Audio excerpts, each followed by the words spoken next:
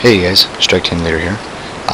What I want to do is I want to re-edit my video for how to put Game Boy Advance ROMs on your iPod Touch. Due to that, I forgot to put in the Game Boy BIOS file, and just to make this a little bit more clear. First off, we want to open up our Internet Explorer and go to n-roms.com. Once you've opened up that, we're going to click down on GBA, Game Boy Advanced. Once you click on that, you'll click on the numbered GBA releases. This will actually put everything in order for you. Once we've clicked on that, click down on the region once, twice. This way USA will pop up. Choose whatever one you want. We'll just do this one for today. Gambling pack. You can see it'll actually show a picture of the file, and there will be two downloadables. Mirror 1, Mirror 2. Mirror 1 will be a rapid share. Mirror 2 will be mega upload. So we'll click on this. Once this loads up, you're going to look immediately to the top here and then type in the code given. And once you have that, just click on download. You'll have to wait the 45 seconds. Now, as that's going on my other screen here, I'm using QtFTP Pro for my downloadable, for my program to connect to. So I'm going to connect to my iPod here. You want to make sure your iPod is on and connect to your internet. So I'm just going to leave that over there. And good. You'll know you're connected to your iPod when you see this right here. When you see that you'll see the library and all that stuff. 5 more seconds. Down here's the description of exactly what you are downloading. Now once it says free download, click on it. The screen will pop up. You can disregard that. This is what's more important. Save to disk. These aren't very large files. When it's downloading, you will end up with this file right here. It'll be the name of the file that you have. Just a couple more seconds here.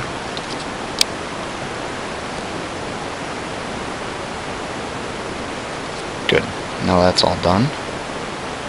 Now what we're going to do, we're going to extract this file. And I'm going to extract it here, just to make things nice and simple. And this is what you will come out with. This right here. This is the actual Game Boy Advanced file. Now, what I have to explain to you guys now is where the Game Boy BIOS file is, which is a little bit different. And that is actually, which I will put in my description, but we need this, the Game Boy Advanced BIOS file. So we're going to click on that, open up to Rapid Share, go to Free, type in the code,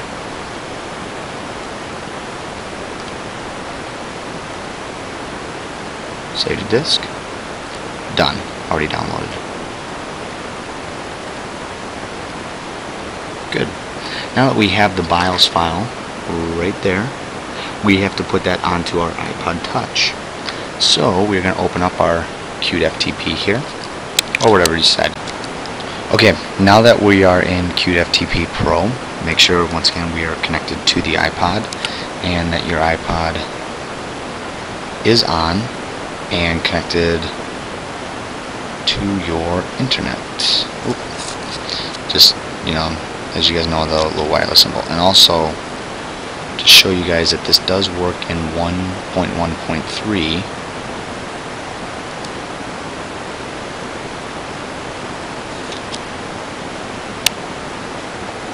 There you go, it's 1.1.3. So regardless what you have, this is the same process for any of them. Now, as I was saying, we are here in the QtFTP Pro. We are going to go as you're here, you can just backspace yourself all the way till you see that right there, just the backslash. That lets you know that you are at the top of it. From there, we are going to go into applications. We're going to scroll down to where it says gpsphone, and then what we're going to do is we're going to take this GBA BIOS file and drop it onto here. And once that's dropped onto there, there'll be a little notice down here telling you that it's downloaded. Once you've done that, we're going to back out of that again, and where you guys have to go now, under your private var root, we're going to go into our, so once again that's private var root, go under media. You may have to create this, so create a folder is typed exactly as it is, ROM small s, then create a folder called GBA. Like I say again, create it if it's not there. Once you have that, you can see these are the games I already have in there. We're going to take our new game. Remember, it's always the one with the little white, not the extract, and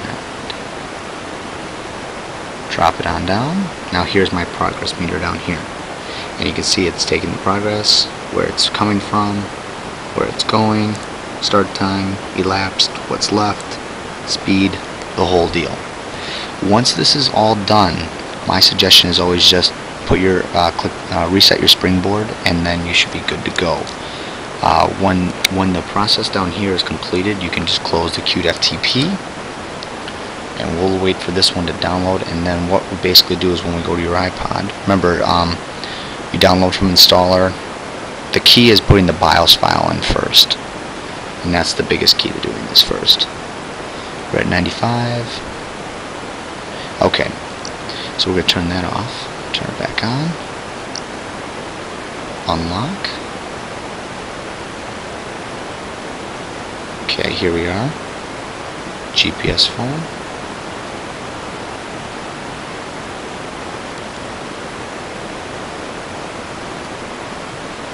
And there we are, right here, 2-in-1 games. So that'll be there. If this is confusing at all, or if anything is still not quite sure on how you wanted this to work or whatever, by all means, please leave me comments, email me. I'll do my very best to make sure I give you guys the best videos possible. Remember, again, I can't take credit for this. These are the people on YouTube that have helped me out. So make sure you're donating to the right people. If there's a donation you guys want to make to me, by all means, I'd be happy to accept. There's plenty of videos that I would like to make for you guys. If you have any questions, let me know. I'll be happy to make those videos for you. Thanks again, you guys.